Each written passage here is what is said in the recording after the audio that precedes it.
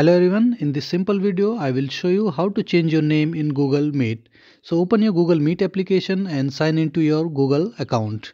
Okay, once you are signed in, so you will see this screen, okay, the home page of Google Meet. If you have not updated your application, that is Google Meet, then you should update it through Play Store. Now you are here, now you need to click on the profile icon that you see at the top right corner. Now you need to click on manage your Google account. Click on manage your Google account. Now it will take you to another page.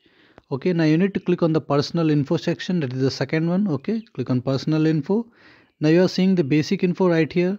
Okay, now you can also see the name here, right? Now you need to click on the name.